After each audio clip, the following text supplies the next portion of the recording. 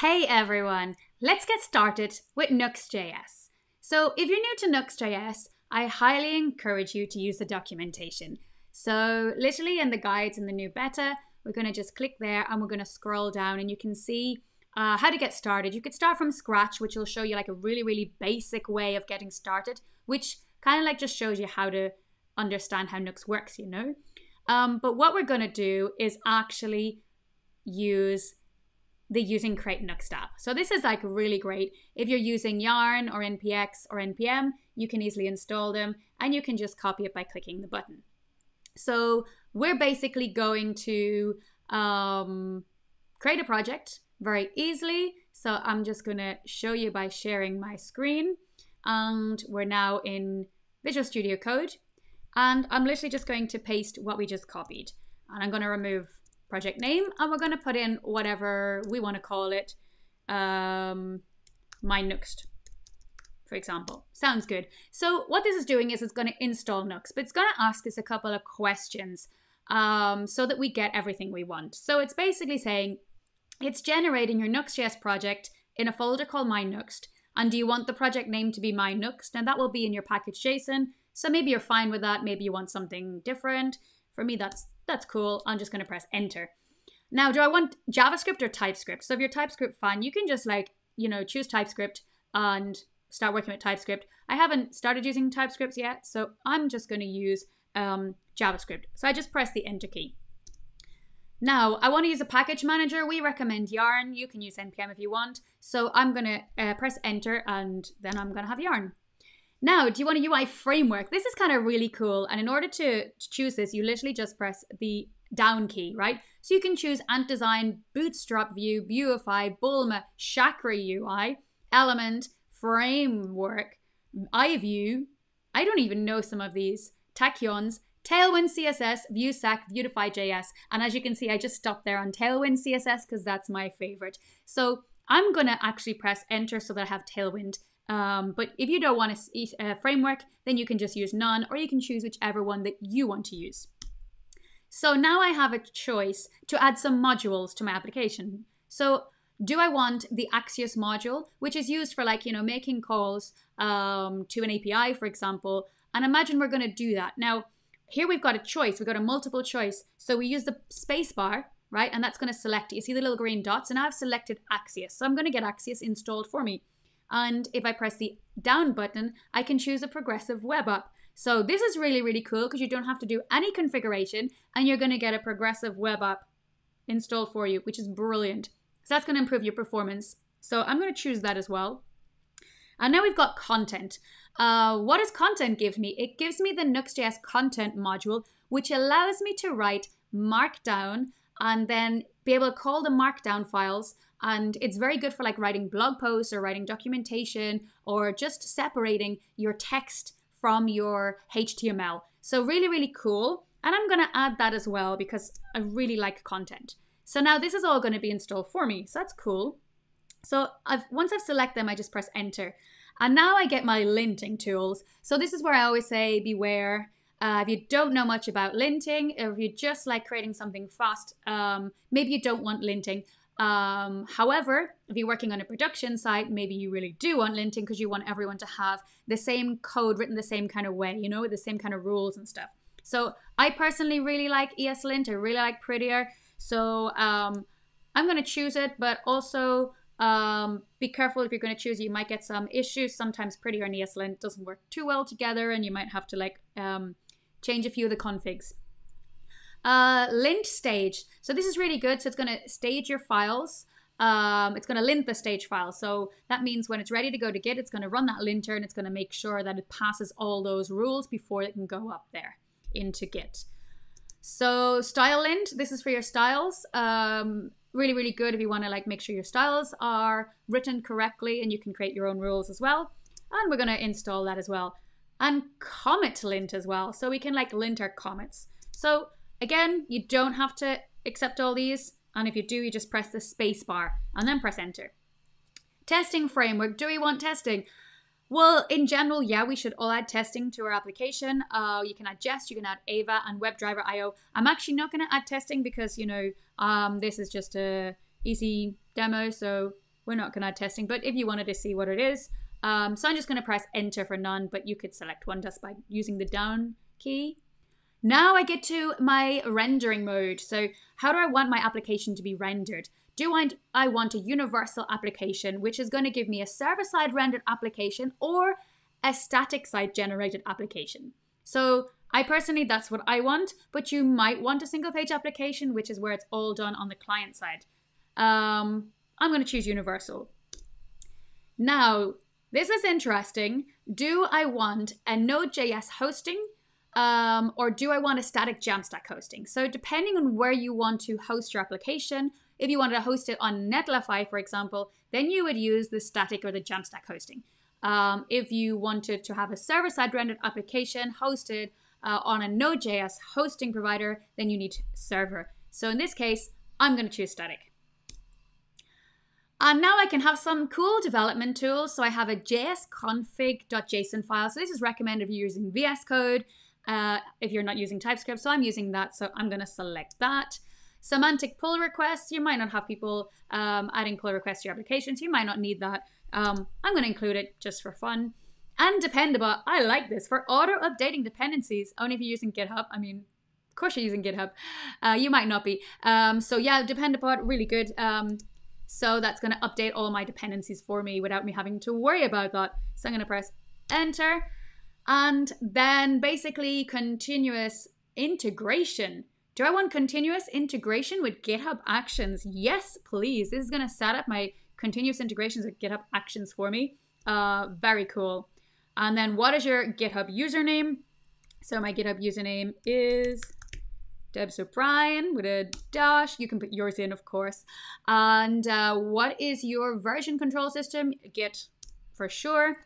And now it's going to start installing my application. So although there's quite a few questions there, and you might think, whoa, that's too much, you can just press the enter button really quickly, and it goes really fast and just just adds like the default stuff, right?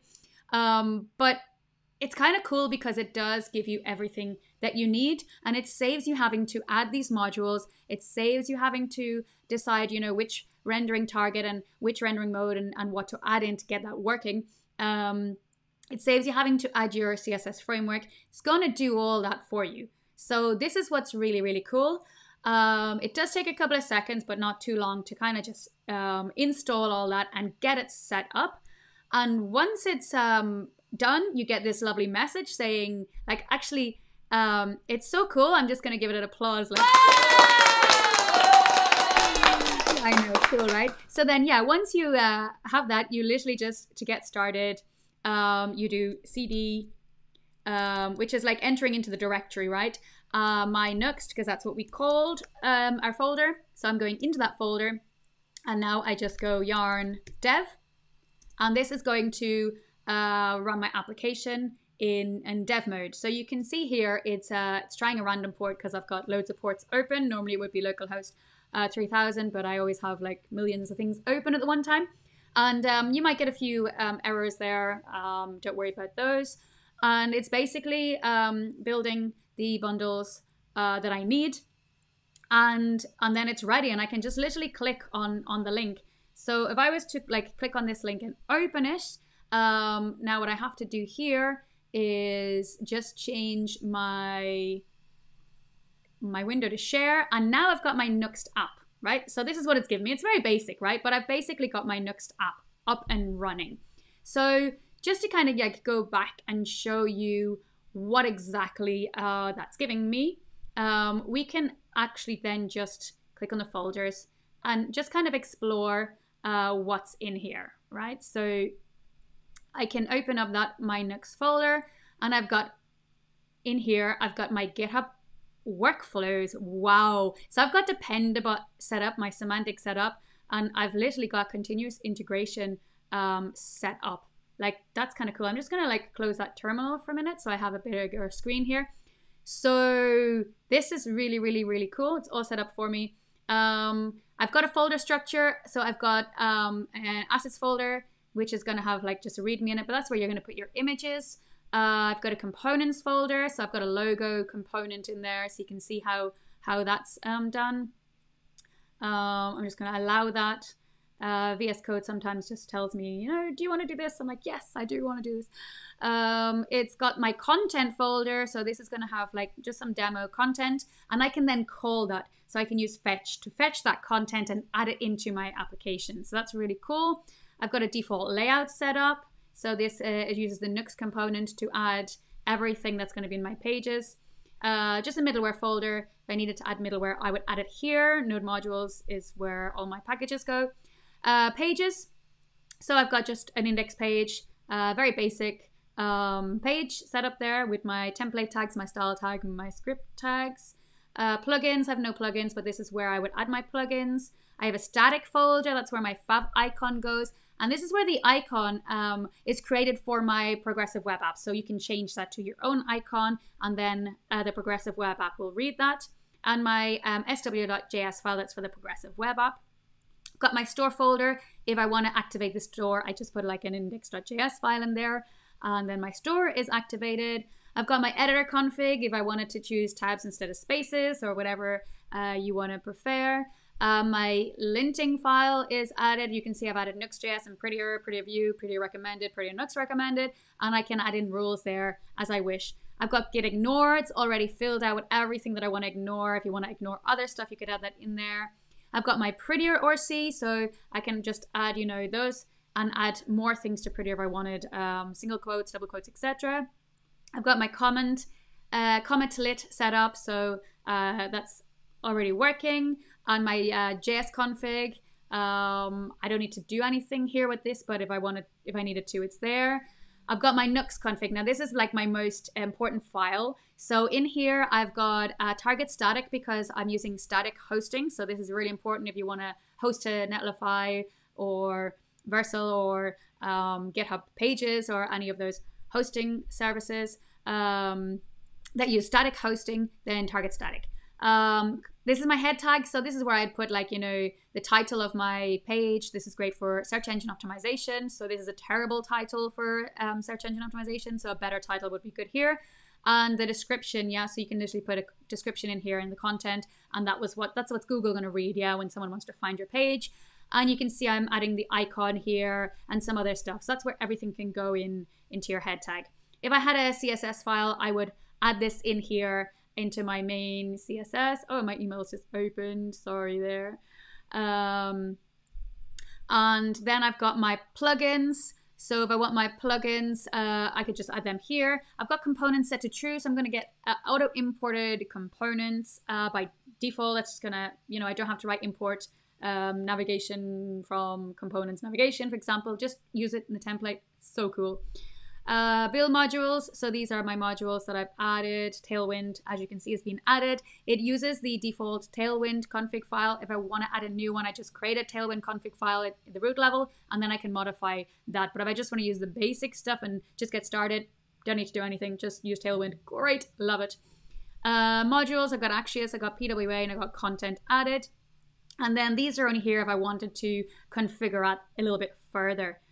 Package JSON just shows you everything that's already included, and you can see like your scripts. So dev, yarn dev or npm run dev, and then I've got like, you know, Nuxt running in dev mode, build if I want to build, start or I want to start, but really I want to generate because I'm building a static site. So npm run generate or yarn generate, it's going to generate that site for me. Then I've got like my readme, my style end, so any rules I want to put in there. So maybe you want someone never to use like, you know, the colors blue and red, that they have to actually be variables, for example, you could add that in there. And the yarn lock file that just, you know, makes sure your packages are kind of like the same same version throughout your application if you're sharing or using with someone else. So that's pretty much that's your Nuxt application up and running, and that like took seconds, right? And literally, I'm gonna just open the terminal and I'm gonna run yarn generate, and oh, sorry, I'm not in the actual so I'm not in the actual file, so I need to cd my Nuxt, and then I can run yarn generate, and now it's going to generate. So let me just put that over there a little bit. Now we can see what's going on. Let me close that. And we have like it's generating my application, right? So it's running through everything. And it's going to basically create the bundles of everything I need. I only have one page, so it's literally going to say it's going to generating the pages with the full static mode. So you can see that down here. And I've generated the home index route. If I had another page, it would generate that. And it's client-side fallback, created 200.html, and it's done. So my application is now created. And I can actually see that by looking in here, and I now have a dist folder that wasn't there before, and that dist folder is now going to have that 200 HTML and that index.html, which is my beautiful file with everything that is included in it, right? So literally then if you wanted to upload that to Netlify, you would literally just drag it and drop it onto Netlify or set it up by including it through GitHub or whatever. So that's the folder that you need. That's where all the magic is. Every time you add something new, then you just generate again, and then you've got that new dist folder, and then you can upload that again. And that's pretty much it. There you've got a Nuxt application up and running and can be hosted in seconds, and you're ready to go. Yeah, it's kind of pretty cool. So literally, have fun with Nuxt, and see you in the next video. Bye.